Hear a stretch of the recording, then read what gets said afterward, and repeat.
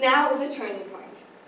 So as you can see, it's imperative to protect the Arctic, specifically because of its unique importance to wildlife, and it's crucial to do so now because of the current fragility of the situation. This brings us to the third level of analysis, why inherently exploitation of Arctic resources destroys the region. Oh, thank you, ma'am. Arctic weather is so extreme and unpredictable that it's practically impossible to contend with. Now, opposition is going to tell you about how we have lots and lots of ways of mitigating disasters and lots of regulation. We say this does not stand, and I'll tell you why. Shell, after having invested billions of dollars in new technology and infrastructure, declared itself Arctic ready at the beginning of 2012. They passed necessary regulations. Then the following things happened. They lost control of 2 rigs. Their containment vessels failed and were crushed by pressures lower than those in the Arctic. Their oil response barge failed drastically in a routine test. And this, ladies and gentlemen, is a company that is Arctic ready. The former CEO of French oil giant Total said the following: "It is the height of hubris to presume that we can really contend with Arctic conditions. We just don't have the physical capability, and that is the reality." End quote. A reality, ladies and gentlemen, that led the U.S. Minerals Management Service to estimate a 1 in 5 chance of a major spill in the Arctic Ocean. Worse, ladies and gentlemen, if there were to be a spill, we simply don't have the adequate cleanup technologies. A report released by the U.S. Accountability Office explains that should a spill happen in the winter, oil can become trapped under ice, kilometers underneath ice fragments, and travel miles before it's released in the summer. Now, ladies and gentlemen, even if we could mitigate the chances of a spill, which of course we can't, drilling in the Arctic involves not just oil rigs. There's a whole infrastructure that has to be built: roads, gravel mines, housing, pipelines, support facilities, and airports. This results in the destruction of habitats, fragmentation of migration routes, etc. And is also fundamentally inextricable from resource exploitation. It's just unavoidable that we have to build these things, and irrefutable that they harm wildlife. But even if we have no care whatsoever for the environmental implications and are entirely selfish, we still should not drill in the Arctic. And this brings me on to my second point, the impact on human populations. So we have 2 issues. Firstly, the direct effect on rising sea levels, and secondly, the impact on local populations. So firstly, drilling in the Arctic melts polar ice. Fact. This is true for 2 reasons. Firstly, fragmented ice melts more quickly, and drilling, as you can imagine, fragments ice. Secondly, and slightly more complex, is the fact that the Arctic reserves contain also natural gas and not only oil. Now, we cannot exploit the natural gas because it needs to be processed onshore in a process that's much too expensive for the oil companies to have any interest in doing. So we have 2 choices: either release it into the atmosphere, which is incredibly harmful, or burn the gas as it emerges in what is called flares. And this is what is currently done. The flares produce soot, which is directly released onto the ice, leading the ice to absorb more heat and therefore to melt much faster. The melting of the ice causes harms we are all aware of. Rising sea levels are a major global concern, specifically to coastal communities. If the sea level rises just 200 millimeters, something that at current rates will happen in 25 years, there would be approximately 170,000 homeless people in Nigeria alone. Sad opposition in this debate has to tell us why they're prepared for this to happen. But not only do we raise sea levels and harm coastal communities, we also harm indigenous Arctic communities. The Alaska Intertribal Council actively opposes any development in Anamur. They are begging their government not to allow oil giants to displace their traditional communities, uproot their people, and devastate their livelihoods. They have a right to their homes. And this, ladies and gentlemen, drilling in the Arctic is a basic Aboriginal human rights issue. So because we cannot exploit resources without massively harming the crucial and unique Arctic environment, and because we furthermore harm human populations, we cannot continue this devastating practice. Thank you.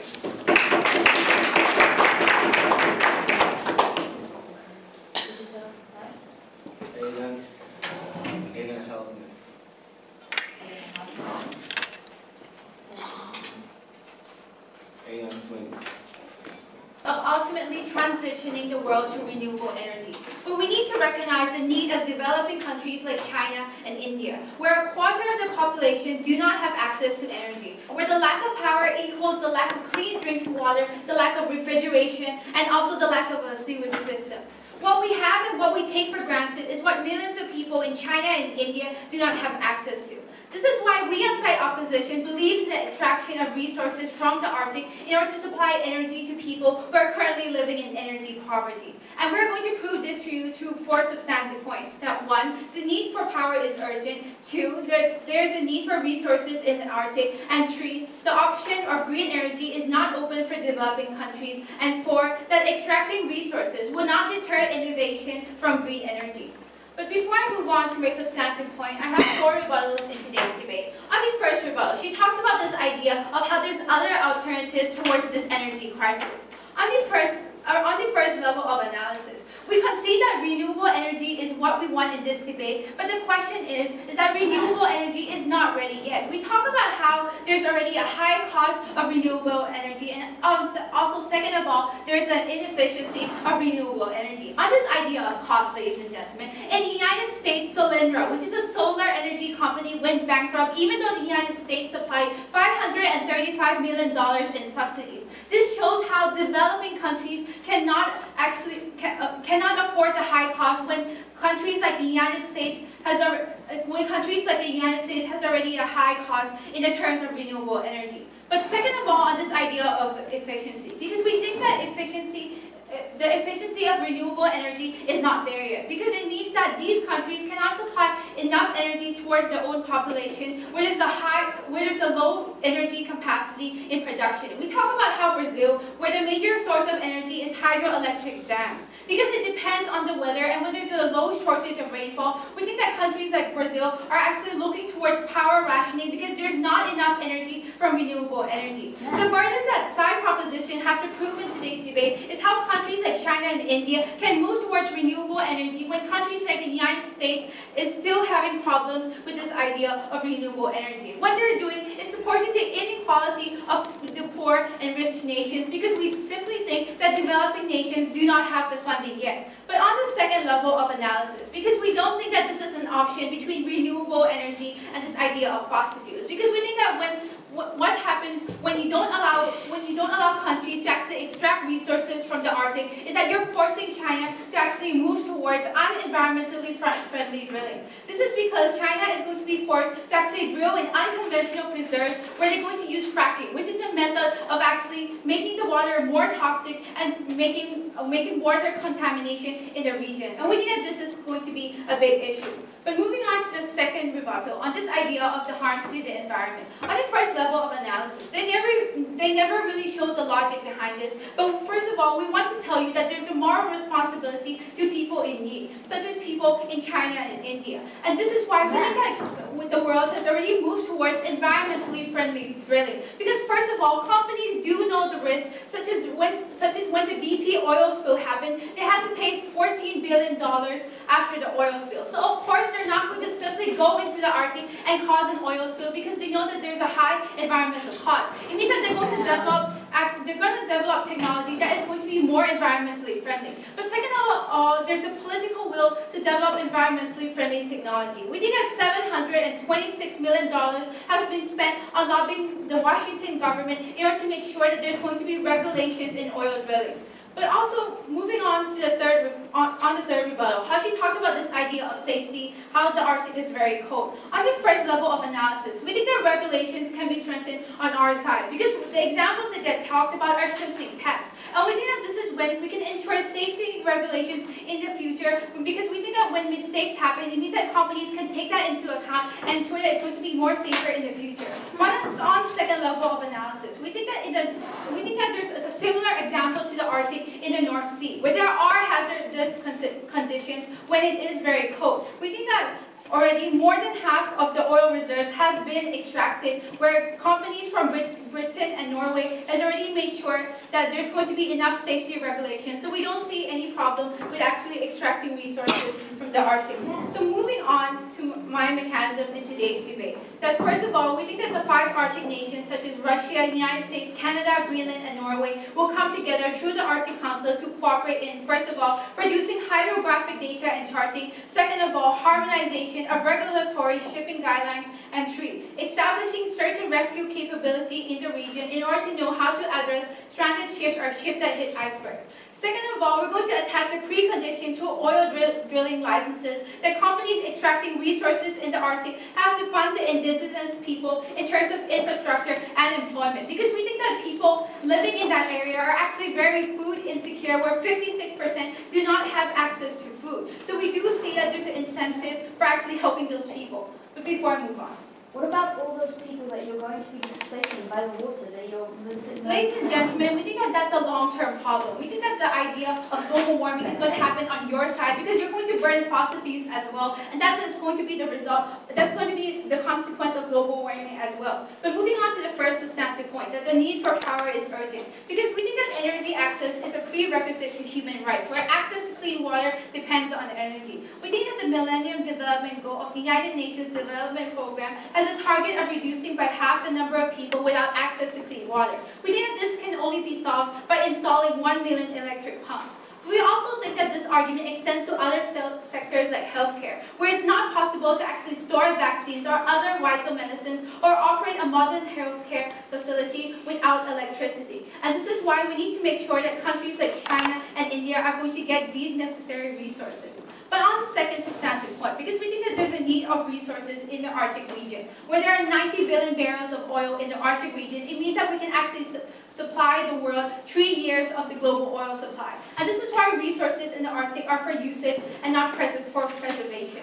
And this is why we think that we can actually extract these natural resources with environmentally friendly measures, such as directional drilling, which is drilling wells at different angles and tapping resources miles and below from the surface. And this is why we think that the fluid used in directional drilling is actually made of clay and water, which is non-toxic and actually easy to dispose of.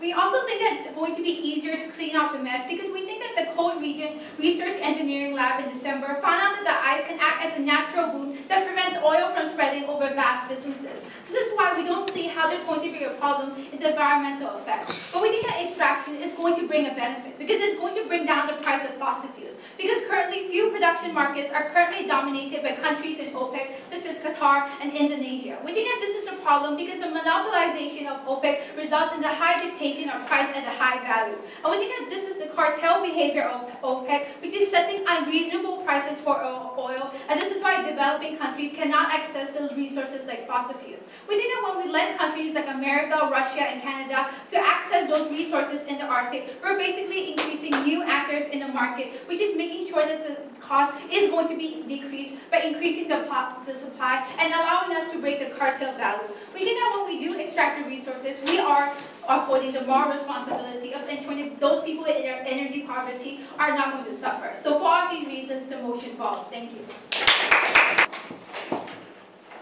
Ladies and gentlemen, in today's debate, we have a side opposition that seems not to understand how seriously severe the situation really is. In my speech today, after I showed the inherent harms to the drilling in the Arctic, I'm going to show you that we have plenty of other alternatives that are going to actually answer the so-called necessity side opposition strike group. I will be talking in my speech about, first of all, alternative materials we can use as a substitute for what we have in the Arctic, and secondly, alternative places we can get them from. But first, let me deal with some refutation. We heard that the need is very urgent for third world countries like China and India that depend on these sort of resources. First of all, we say that China gets most of its oil actually from the Persian Gulf. So they are not exactly a country that we can say absolutely depends on the Arctic. But as it comes to other third world countries, we have actually three answers to that. First of all, we are willing to let them know a year before we're stopping the drillings in the Arctic so that they can prepare their economies as much as necessary. Secondly, we're willing to send economic aid to countries that need it in order for them to be able to deal with the consequences of what we're trying to do. Thirdly, the harm to the economy isn't nearly as important as the harm to the environment that I'm going to talk to later on about how inherent it is, and that was never answered by side opposition. Fourthly, ladies and gentlemen, we have enough reserves to get those economies going until they adjust their economies to our reform, as I will speak about in my speech. Secondly, we heard that renewable energy is not ready yet. We have reserves until it will be ready. If we use the maximum amount of renewable energy by the year of 2040, it's going to be able to cover for most of the world's energy needs. Secondly, ladies and gentlemen, we have other alternatives, such as the nuclear power that I will talk about in my speech, and natural gas that we can use. But let me tell you about, talk to you about some of the things that were never answered by South position. We heard that we can have regulations that somehow will help us prevent all of the inherent harms presented. But first of all, in order to have regulations that will actually prevent all chances of oil drilling, which is, by the way, not as I told you, sucks into the ice. No, it gets into the surface water under the ice and has to be there for a year, for instance, in the winter, until summer, where we can actually clean it. Secondly, okay, if we want to actually have the infrastructure needed, it is inherent to that infrastructure that it will harm the environment, because we're going to need space. We're going to need to take trees off. We're going to have to take off the territories of animals and of indigenous communities. But this was never answered by South opposition. Thirdly, we never answered the analysis our first speaker gave about how drilling for natural gas will, will inherently release natural gas that we're going to have to deal with. And it will increase ice melting. We are aware that ice melting is comes from global warming, but we will be dealing with this in two ways. First of all, we're going to minimize the effects of this, because global warming is not the only thing that's causing it. Drilling's caused that too. And secondly, since we are supporting moving to renewable energy sources, global warming will substantially decrease as a result. Now let me move on to my my point. Okay. Sorry. Yes, for something. 84% of undiscovered oil and gas reserves are in the Arctic region. How would drilling pose a significant harm? Thank you. First of all, the fact that there's supposedly a lot of oil in the Arctic does not mean that drilling will not cause significant harm. Secondly, this data is just not correct. Actually, there is far more oil in South America, for example, than in the Arctic. The Arctic does not hold the majority of the world's oil. That's a lie. Okay. So first of all, we have three alternatives to oil. Natural gas. Natural gas is a good substitute for oil. It covers for most of its uses, primarily fuels. There's a lot of natural gas in the Arctic. We cannot get to it because the infrastructure needed is not economically beneficial for the companies drilling in the Arctic to achieve. Luckily, there is no shortage of natural gas in the world today. In fact, we just discovered vast amounts of natural gas in the Levant Basin. This discovery has been called, and I quote, the most significant discovery in noble gas history by the CEO of Nobel Energy Center. It has estimates show that it has 100 trillion cubic feet of natural gas, covering for most of the world's needs, at least for the next few years.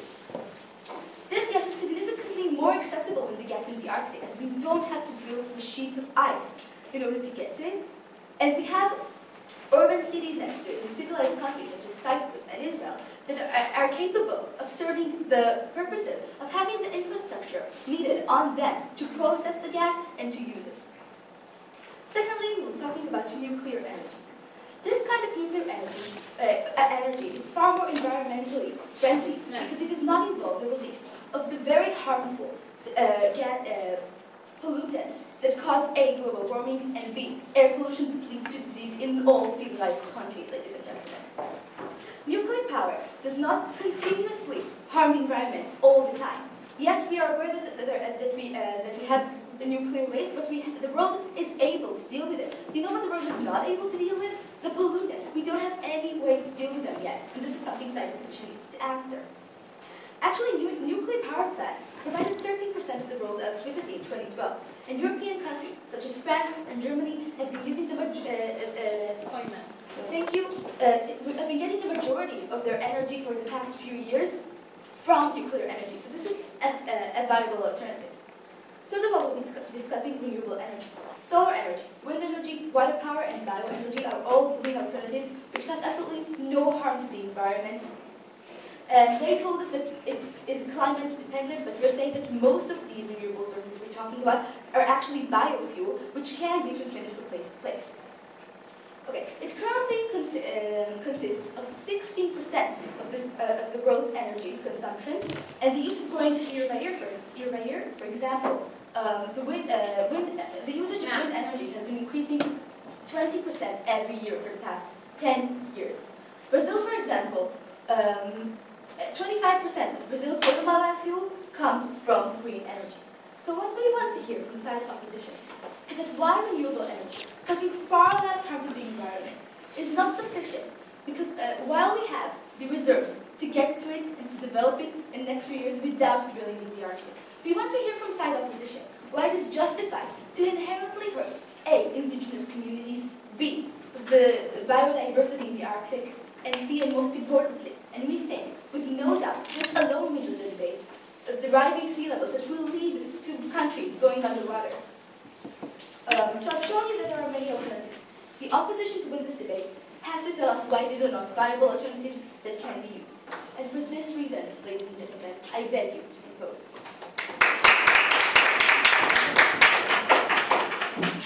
7 minutes, 48 seconds.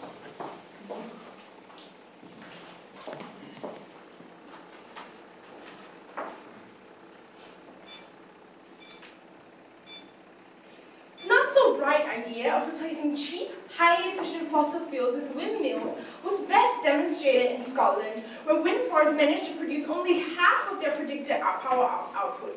And the reason for this was because of calm weather.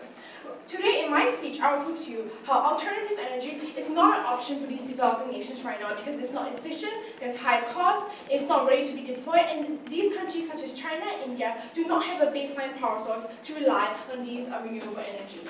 But before I move on to my arguments, I have a few rebuttals. So, my first rebuttal on how, let's compare the harms on both sides of the case. They talked about how extracting resources, there's a lot of harms in the Arctic. But we've constantly told you how the risk and harms are mitigated. First of all, the risk of oil spill. We say that it is mitigated because, first of all, they have done these kind of extraction of resources before in cold places, such as in Norway. So they have experience in doing this. Secondly, the cost of oil spill is so high, such as the BP oil spill, where they had to pay $14 billion for damage and $4 billion for fines. So they understand the risk. So no companies are going to go in and if they know that they can't manage the risk of oil spill. And thirdly, there's so much international pressure regarding the issue in the Arctic right now, and there's so many international observers that it forces these countries and the companies that when they go into extracting these resources, that they have to follow management regulations, which is one of the key reasons why there's an oil spill in the first place. And second of all, they talked about how when there's an oil spill in the Arctic, it is hard to clean up. Like I said, that first of all, when there's an oil spill, there hasn't practiced on cleanup in Norway and Canada, and there is experience. And we also have told you about how, because of the cold temperatures in the Arctic, it is easier to clean up because the oil will be less dense, so it's easier to control. And on the third idea, on how they talk about infrastructure disrupts the environment, we told you that it has an improvement in technologies where ice beds, drilling pads are smaller. So these infrastructures that are being built aren't really damaging to the environment. And even if there is this small risk, and even if there may endanger the environment, we think there's something more important for us to focus on, which is right now, people in China are in need of power. Because without power, they're unable to receive proper healthcare, they can't get heating for warmth in the winter, and these are all detrimental things that they have to be doing now. And I'll take you up my rebuttals. And I'll take a second rebuttal on the idea of how they talk about there will be sea level rising when we extract resources. First of all, we think that's exaggerating on how they think that the melting of ice in the Arctic will immediately cause such a huge rise in the sea level. Second of all, the reason why there's global warming in the first place is because of burning of fossil fuel, not because burning of fossil fuel. So what we should be doing is actually, so in order to reduce the amount of global warming, is to actually regulate the amount of burning of fossil fuels and making sure that they burn and clean efficiently. So this is why we have regulations such as cap and trading in Australia, and there are such as carbon capturing to ensure that the fuels emitted doesn't contribute to global warming. And next of all, they talked about how they want to use nuclear energy. And they say nuclear energy. First of all, if we they say that it is easier for the society to deal with nuclear waste and we can't deal with fossil fuels. First of all, the consequence of nuclear waste is way more detrimental than carbon if we want to compare carbon. The radiation leaks and the potential that it can cause the environment takes over 100 years to get rid of. And there hasn't been a method and a way to actually solve that problem yet. But under our case, we have shown you cases where technology has been improving and actually trying to capture these carbon emissions, to actually regulating so that we can actually reduce the amount of emissions. And that's my next rebuttal on how if you move, they talk about how there's enough reserves in society, so there's no need to exploit resources in the Arctic. But if we think that there's two different things, really having reserve and actually having access to it. Because OPEC is dominating these resources, they're having a cartel, so they're setting prices at too high of a price and they're not willing to share it with other countries. So the thing is that in order to actually increase the access for China to have these resources, we need to introduce other actors into this market so that OPEC can reduce the supplies in order to compete with to compete and actually be able to make money. And in order to do that, we need to allow these countries such as USA and Russia and Canada to be involved in the market. And to do that, we have to exploit these resources so that OPEC will lower the price and China can get these resources. Now to my last. Now I'm going to move on to my argument, but before, yes. The infrastructure involved in drilling in the Arctic is so expensive that any oil that's actually extracted from there is going to be 35% more expensive than the oil. That is not true. It's not more expensive. And of course, companies will think about if the cost is too high, they won't be exploiting it. Because right now there are test runs and there are test drives to make sure that the cost is worth it for them to sell. And second of all, we have already told you about conventional drilling. That's a way cheaper process than the common process they are using right now, such as fracking. But onto my argument on how green energy in China and India isn't an option right now. Because first of all, the cost. Developing countries cannot afford the cost of developing renewable energy. Because with solar power being at least 4 times more costly than fossil fuels. One great example of this is the high cost is more evident in developed countries such as Germany. Germany has spent over 100 billion euros on solar power panels than any other countries in years. But in recent months, 2 important Germany solar manufacturers have gone bankrupt. Second of all, renewable energy is inefficient because the fossil fuel, because we understand that renewable energy is limited, where all types of energy generally depend on whether the weather is consistent and where solar energy cannot work at night at all. And even in winter months, when there's not enough sunlight, they can't even produce enough electricity. So more specifically, these types of energy, such as solar energy, will only result in low energy production, because only 22% of the sun's energy can be converted into electrical energy. The same applies to windmills that only operate at 40% at maximum. Well, compared to the production level of coal, is 90% efficiency. We cannot risk another generation being excluded out of energy, especially when energy is a prerequisite to basic human rights. Because moreover, we cannot risk another incident of how low supply, like India's blackout in July last year, where 700 million people were left to live without electricity because they failed to meet the energy demand. So, please sit down. Even developed countries like Germany have trouble with renewable energy, and in terms of efficiency, where they are short on power, this makes it difficult in supplying energy with such means, where it will be more impossible for countries like China to bring power to 300 million people using energy.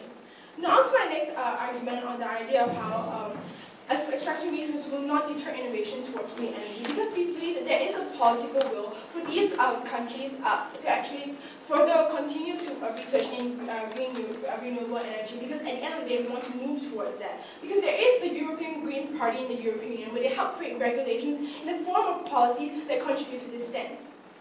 And there's also profit motives of companies, because companies are building climate protection into images in their bottom line, such as Toyota, Nike, and IKEA. Because these companies recognize that sustainability is not optional, and that the energy problem is not going to go away, and that market demand for highly efficient energy is there. So this is why the companies will also have the incentive to actually further invest in new renewable energy. And also we talked about how there's also increased environmental regulations, such as countries like Australia, where they have the cap and trade system to ensure to reduce the pollution, to regulate pollution. And we also say that only after when we allow these developing countries to actually have enough energy to provide for their people, only then can they focus on actually focus on renewable energy. Because I've told you that one, the harms and risks are mitigated. And even if there's a risk, we should focus on more important things like the people who live energy. We're very, very proud to uphold that.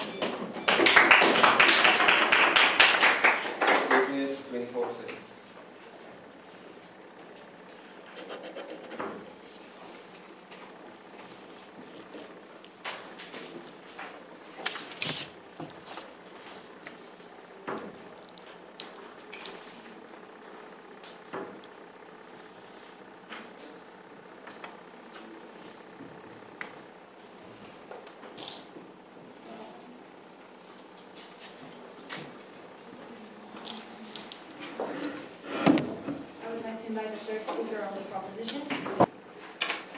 Ladies and gentlemen, today's debate is about balance. Today's debate is about the question of whether the possible and slight harm to these developing countries is worth the definite and serious damage both to the environment, to the indigenous population, and to the world, and to the people of the world. And we say that without a doubt, we take today's debate. I'll be explaining this in three main areas. First of all, I'll be talking about the inherent harms to the region. Second of all, I'll be asking the question: can these harms really be mitigated? And thirdly, I'll be talking about our alternatives for developing countries. So let us begin with the first one, and that is because we got up here and told you today that there are three main and serious harms that happen because of this drilling. We told you that first of all, there is a serious harm to the environment. An environment that is so rich and so diverse. The environment of this place, which is so different than anywhere else, that is so important to us that we cannot ignore it, and we cannot just be egotistical and greedy and take the oil. But second of all, and more importantly, we told you that there is a great harm to coastal countries. We explained to you that when you drill for gas, and the natural gas that we cannot actually extract from the Arctic because it is too expensive, and therefore we have to burn off. When we do that, there is soot that covers the ice, and that significantly increases the melting of the ice. We explained, no thank you, we are not talking about global warming here. While we agree that global warming is a problem, and of course we would like to mitigate it as much as possible, this is not what we are discussing today. What we're discussing is the fact that this very, very quickly increases the melting of the ice, and that at current rates there will be thousands and thousands of people displaced in countries like Nigeria within 25 years. We say that this is not an exaggerated thing and merely a fact that currently sea levels are rising far, far too quickly. And thirdly, we told you that there is an indigenous population here. That there are people that have time and time again requested and demanded that their countries not let the oil companies come in and take away everything that they work for, and not harm their environment. These harms are serious and important, and we think that alone they win today's debate. Because even if these developing countries need cheaper oil, even if this is a problem, we say that it is not okay to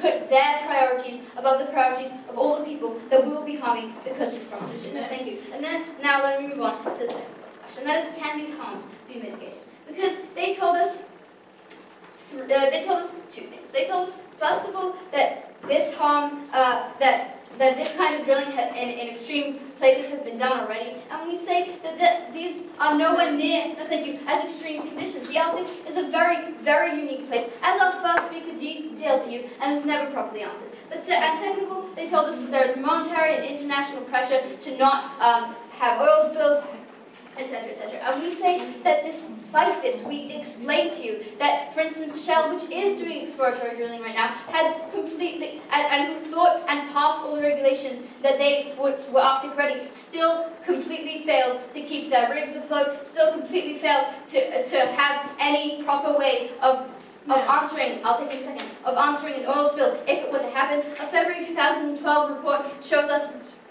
that there's not enough infrastructure there, that there aren't enough places to house the people, and there isn't enough scientific data to know how to clean up an oil spill if it were to happen. Yes, ma'am. In Australia, only with the mining that the Aboriginal communities actually got jobs. This is what we're doing in the Arctic region, especially when those people have very low life expectancy and can't even afford food.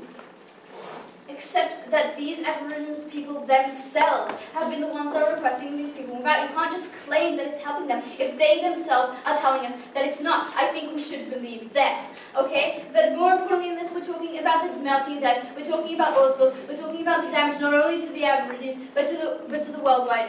But to the world. And we say that these harms cannot be mitigated. We have neither the infrastructure nor the scientific data to do this. This was detailed by our first and second speakers and never properly answered by the other side. But now let's move on to the third question, and that is alternatives for development.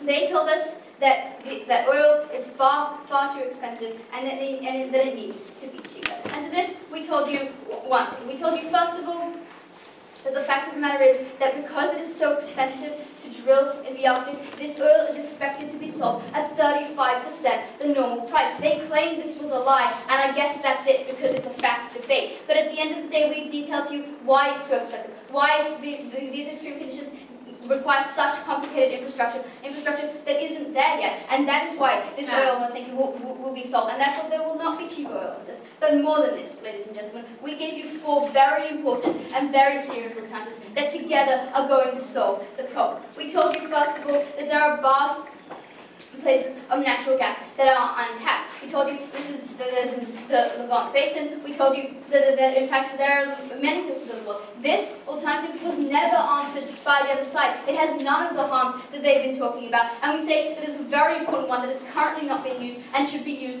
first before we go on. They told us second of all that we should be using nuclear energy. And while, yes, it is harmful, it is significantly less harmful than these fossil fuels. Because at the end of the day, this disease and radiation that does also exist in fossil fuels is a lot less when it comes to nuclear energy. No, thank you. And thirdly, we told you about renewable energy. And yes, while we recognize that this is not a viable option for all countries, we say we should be putting it into the places that it is, and more importantly, developing it and helping them develop it while our oil runs out, until the point in time where they can use it. And fourthly, we told you that there is oil in many other places. We told you that there is oil in, for instance, South America. In fact, South America holds approximately 30% of the oil reserves of the world. That's triple that of what there is in the Arctic. And we said that we should be tapping that before we go anywhere else. This, again, was never properly answered. So we say, because we have oil that's going to last us for so long, oil is expected, even if we don't tackle those things,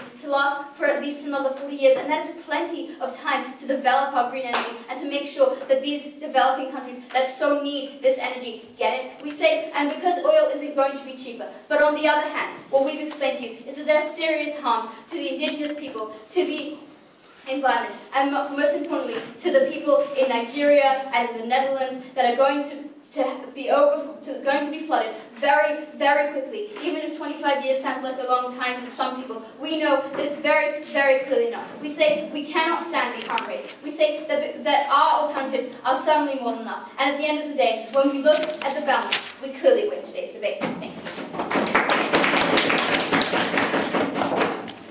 7 minutes, 38 seconds. 7 minutes, 37.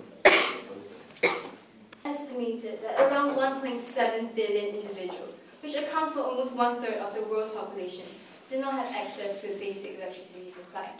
80% of these people are rurally based, and almost 99% live in developing countries. With no electricity, we see that in these countries, water does not come from tap, and the water that these people drink comes from rivers. And drinking polluted river water often brings diseases that kill 4 million people a year.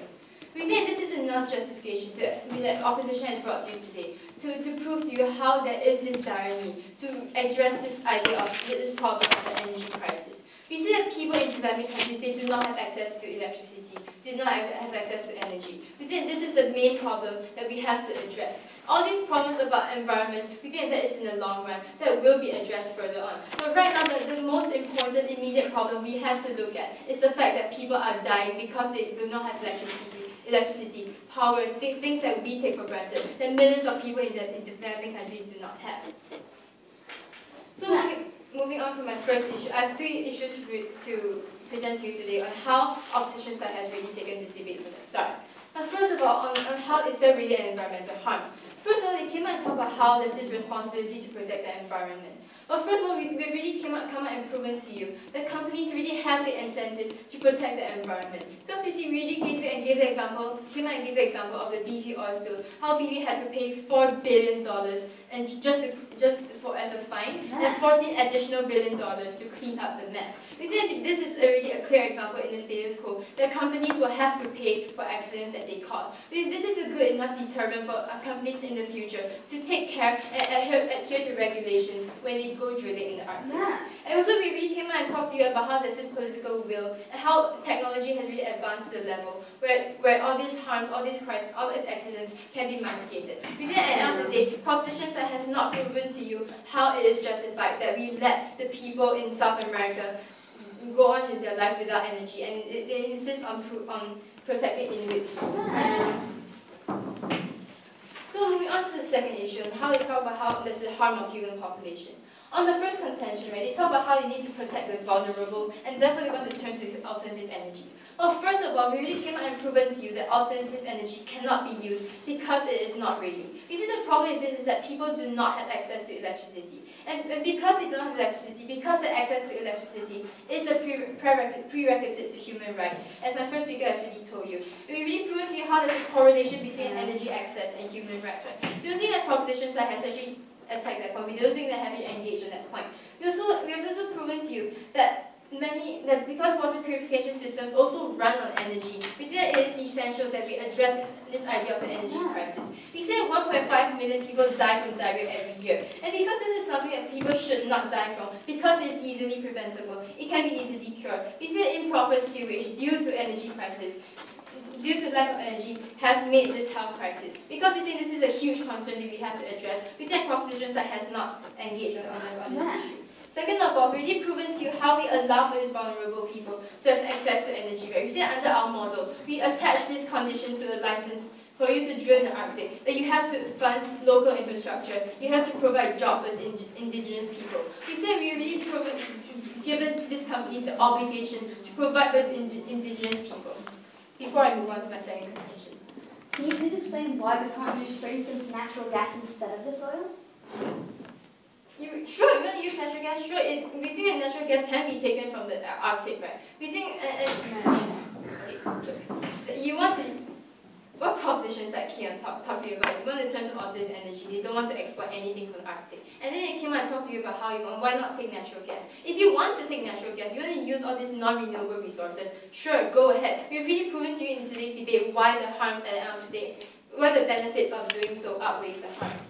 Now moving on to the second contention on the idea of how they talk about indigenous people and how they talk about how these people do not want to move and do not want to change, right? We think that propositions that have not proven how they're going to increase the standard of life for all these indigenous people. And the problem, and we really came out and proven to you that in our model, as I told you before, we force the companies to invest in local infrastructure and eventually help all these Inuit people transition to a more modern society. Because you see that under our model, when we start to exploit these natural resources, we bring industry into the region, we bring money into the region, we eventually create jobs for all these people, and at the end of the day, we essentially increase the standard of living. And we see that because we have to move anyway, because we see that both sides already conceded that global warming is an issue, that at the end of the day, these Inuit people will have to move. We see that what matters is which side helps them best, right, and helps them to adapt this issue. We think on the proposition side, they have failed to tell you and prove to you how they're going to help these indigenous people adapt to these changes. And we really come and proven to you based on our model that even if they don't want, we really proven to you how we're not going to risk 3 million lives just because they do not want to move, just because they want to continue to fish.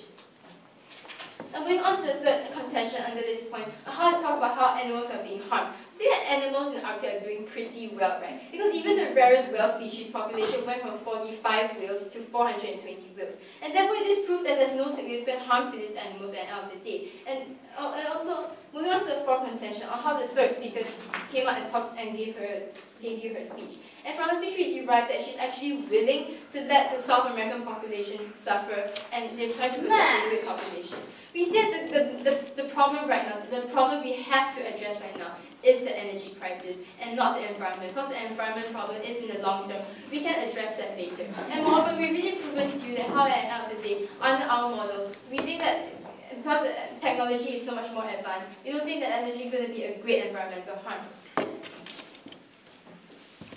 And moving on to the third, on the third level, how they talk about how there's going to be people suffering. And first of all, they kind of talk and explain to you how alternative energy is going to actually provide energy for all these people. And you can give you the example of Brazil and how 35% of the energy comes from alternative energy. Well, look, Brazil recently had an energy crisis. They had blackouts the whole day, and people had to suffer. And why is this? Because alternative energy is so unreliable. We said, first of all, alternative energy is inefficient. Second of all, it's high cost. We think it's extremely expensive to build things like wind turbines and solar panels, especially in developing countries. Third of all, we say it cannot be deployed, and alternative energy cannot be deployed. And therefore, we've really proven to you that because of all these harms we see from coming from alternative energy, because we see that alternative energy is not ready, we don't actually, because we've really proven to you that there is this need to exploit resources. We think that on the outside, we allow for developing countries to have better access to all these energy resources, right? Because under our model, we say when the 5 Arctic nations, when they come up, like US and Russia, when it increases the supply of the natural resources, we think it decreases the price of these natural resources. And out of the day, it will make access of all these natural resources easier for all these developing countries. We think at the end of the day, we solve the biggest problem at hand, which is the energy crisis. We think that propositions that has failed to engage on this issue, they have failed to actually prove to us how they're going to solve the energy crisis. So because opposition side has proven to you that, first of all, we have really proven to you how we're going to solve this idea of the energy crisis. We've proven to you that how it's Inuit people, and at the end of the day, we are the side that helps them transition, that helps them adapt. We've also proven to you that on our side, our model will adapt and allow for the rest of the world to have the energy they so desperately need. The motion must fall. Show you that the Inuit people are going to be satisfied with our mechanism. And we think that they are, because what we're doing is that we're introducing a political will to actually develop infrastructure and introduce jobs for them, which is going to improve their standard of living. We think that on side proposition, they don't care about those Inuit people because they don't solve for those problems in the region. But moving on to the second actor in this debate, on the idea of these coastal people. Because they told you how this is going to lead to flooding from the Arctic. We don't think that this is going to be a big issue, because the reason that there is flooding is because of an increase of temperature. We told you on our side is that it's going to happen in both paradigms, because we think that pollution is actually the cause of this type of problem. And this is exactly why we think that there are certain mechanisms that we can take in order to tackle this long-term solution at the end of the day. But moving on to the third actor, because we think that there are people currently in energy poverty. We told you that these are people who don't have access to food or clean water simply because they don't have electricity. And we don't see how side proposition has solved for this, because they never responded to this idea on how renewable energy cannot be an alternative for people in developing countries, simply because they don't have the money to do so, and simply because there's not enough efficiency for those countries. So moving on to this idea of renewable energy, because we told you that, first of all, there's this idea of high expensive costs. We told you that Solyndra in the United States, even with the subsidy, what happened was the company went bankrupt. It shows that this is an example of how there's going to be high costs associated with this type of energy, but also because of this type of inefficiency. We told you how in Germany they can't generate enough energy simply because on short, overcast winter days, it means that there's not enough sun in order to ensure that energy is going to be going towards the population. We think that this is why the cost of investment by developing countries is not going to be sustainable, because it means that what happens is that we cannot provide enough energy to those people. So we think that on side proposition, they're basically condemning more people to death because they don't care about those people who don't have access to renewable energy or any other forms of energy. But then they told you about this idea of nuclear energy. We don't think that nuclear energy is a point in this debate, because we think that it's even harder to clean up when we talk about the radiation. We think that the BP oil spill actually only took 76 days, but with nuclear energy, if a nuclear spill happens, it means that it's going to take decades. And this is why we think that because it is so dangerous, we don't see how this is going to be an alternative option. But last of all, they talked about this environmental harm. We think that we already provided an analysis on how this can be mitigated on our side. When we talk about ice roads in Alaska or directional drilling, which is not going to hurt the ice, it means that we have already made sure that there's going to be environmentally friendly, that we're not going to affect the ice or affect the natural environment. We told you that companies are going to have a calculated risk because they learned from the BP oil spill, but they also learned from their mistakes simply because they don't want to pay the price of an environmental cost which is so high. We also told you that there's a political will because there's lobbying in all countries in order to make sure that oil drilling is going to be environmentally friendly. We think that the only response from government was this idea of Shell, which we don't see it stands in this debate. We told you that there's not going to be environmental costs to the motion. Well, thank you. I'm going to talk about two issues to summarize this debate. First of all, what's more urgent, the oil crisis or the environmental crisis? And secondly, the effect this will have on third world countries.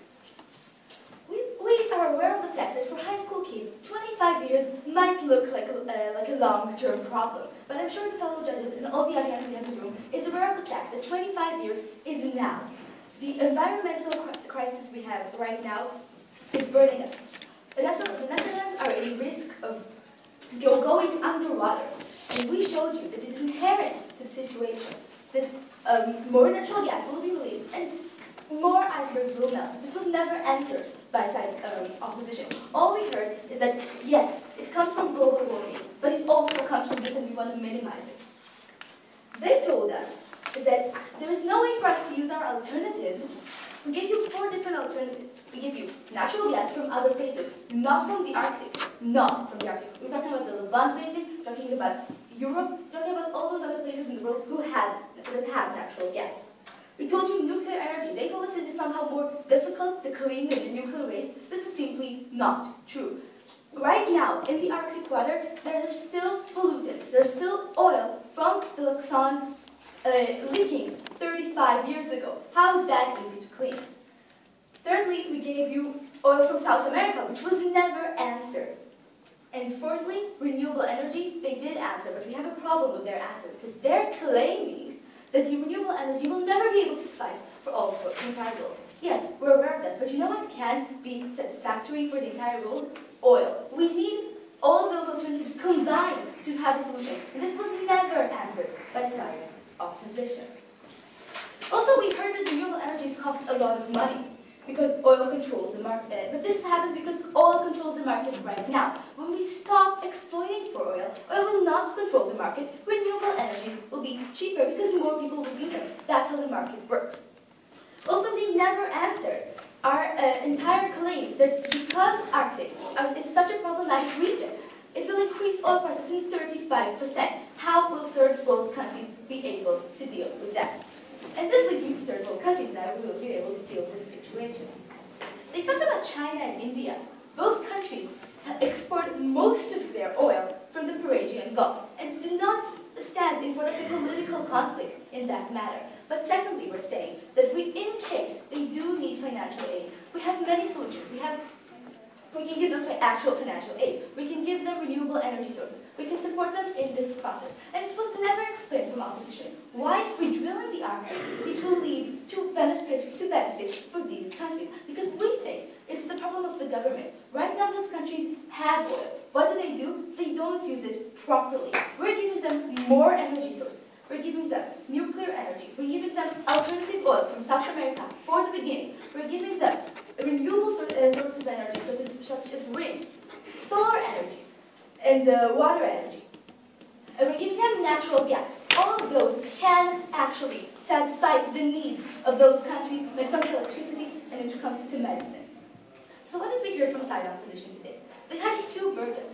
First of all, to show us that the damage they're causing is far greater. But we showed you, first of all, the alternatives these countries have, and second of all, the far greater damage of countries going underwater in 25 years, not a long-term damage. In our opinion, we gave you the second damage of the biodiversity in the Arctic, which was never, and we believe that these damages are far greater than the ones we can actually deal with. The environment has no alternative, and this is why we beg you to propose.